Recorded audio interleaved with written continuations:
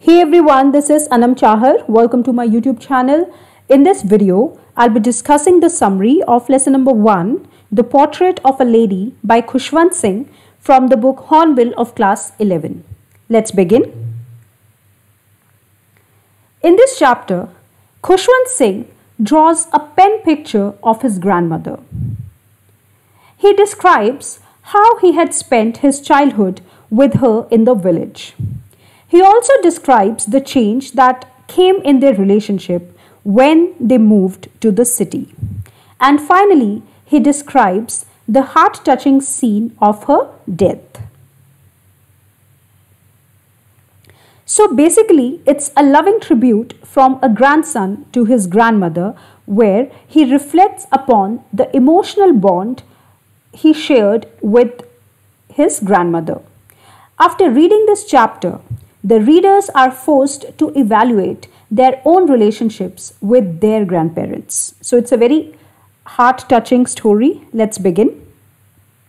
Firstly, the author describes the physical appearance of his grandmother.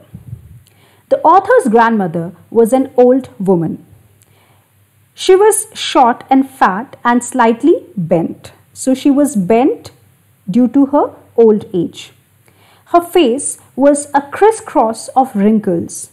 She looked so old that it was difficult for the author to believe that once she had been young and pretty. She had silver hair and she used to wear spotless white clothes. She was slightly bent. She walked with one hand on her waist and in the other she had her rosary and she kept telling its beads. Kept telling its beads means all the time उनके हाथ में एक माला होती थी और वो हमेशा भगवान का नाम जपते रहते थे. Her lips moving in inaudible prayers. She used to say her prayers always. Although she wasn't young and pretty, but the author says that she was extremely beautiful. She was a picture of peace, serenity, and contentment. And in her spotless white clothes, she looked divine and pure. So the author is saying that obviously the grandmother was not young and pretty any longer, but she was very beautiful because she looked so pure. She looked divine.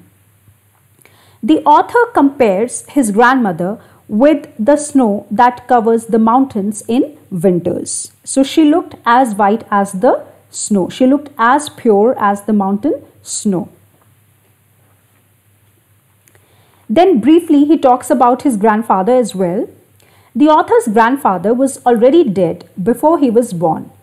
He had only seen him in his portrait hung on the wall. He also looked very old.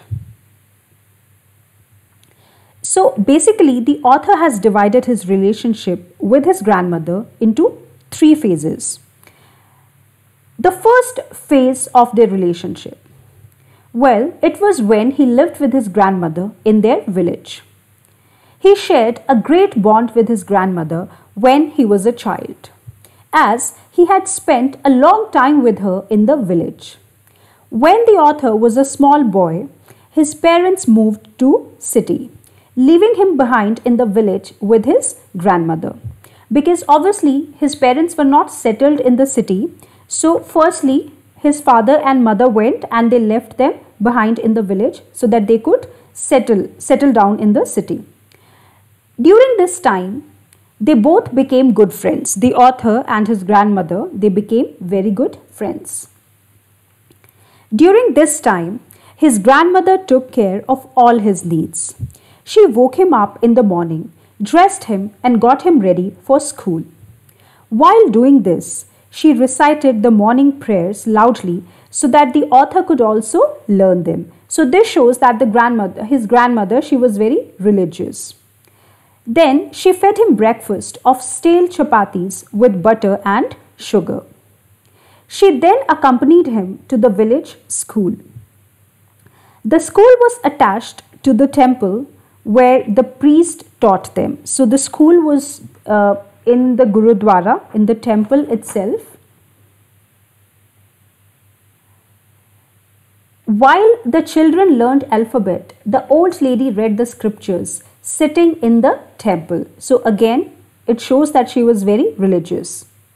And then, when the author was done with his studies, when his school time was done, they both walked back home together, feeding stale chapatis to the village dogs.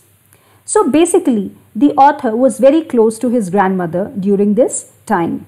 See, she fed chapatis to the village dogs. This shows that his grandmother, she was a very kind woman. But a turning point came in their relationship. Now, it's a very important question, the turning point. When the author's parents got settled in the city, they sent for the author and his grandmother. They moved to the city to live with his parents. Although they still shared the same room, but the relationship and the routine changed. Why? Because the author was admitted to an English medium school and he started going to school in a bus. So in the village, his grandmother used to walk him to school, but now his school was far away, so he started going to school in a bus. She continued to wake him up in the morning and she would get him ready for school for some time, but she couldn't accompany him to his school. His grandmother was quite unhappy with the kind of education the author was getting in this English medium school. He was taught English, science and music. For her, music was meant for beggars and such kind of people. According to her, music was not meant for gentle society. It was not meant for good people. She was also unhappy with the fact that nothing about the religion was taught in the school. As the time passed on, the author became more and more busy in his own life and in his own studies, and the grandmother got isolated. But they still shared the same room. There were no dogs to be fed in the city, so she started feeding birds. When the author joined university, when he grew up and he joined university, he was given a separate room. And this one common link was also broken. Now, so far they had been sharing the same room, so still they were connected. But when he was given a room of his own, this common link, the room, was also broken. Grandmother was left alone and she accepted her seclusion quietly. She did not crib about her situation. She did not blame anyone. She just accepted the situation quietly. She said nothing. She never complained, and now she spent most of her time in spinning the wheel. Spinning the wheel means charkha katna, and reciting her prayers. She hardly talked to anyone. She stopped talking.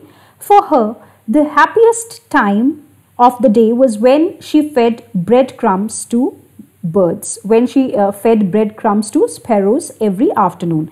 That half an hour was the happiest time for her. When the author went abroad for higher studies, she went to the railway station to see him off and she kissed his forehead. Her lips still moved in prayers. The author cherished it as the last physical contact between the two. When the author returned after 5 years, she came to the railway station to receive him. So this shows that how excited, how happy she was when he came back. She celebrated his homecoming. The next day, when the author returned, she gathered the women of the neighborhood in the evening, and for several hours she sang prayers beating an old drum. She overstrained herself.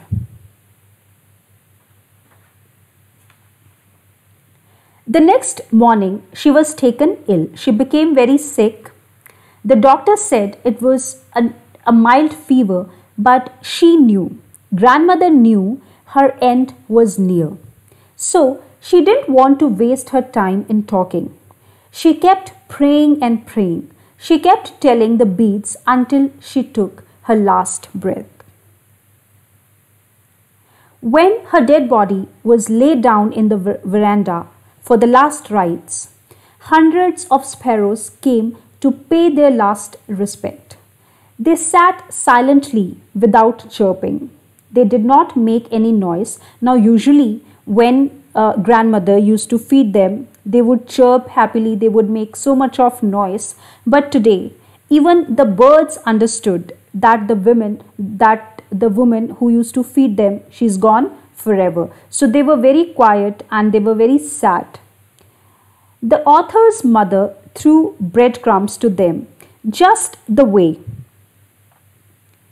his grandmother did, but the birds took no notice of the bread. When the grandmother's body was carried away, they flew quietly. So this is it. It's a very heart-touching story. If you understood the lesson, if you like the video, then please subscribe to my channel and hit the bell icon. You can also leave comments. Thank you.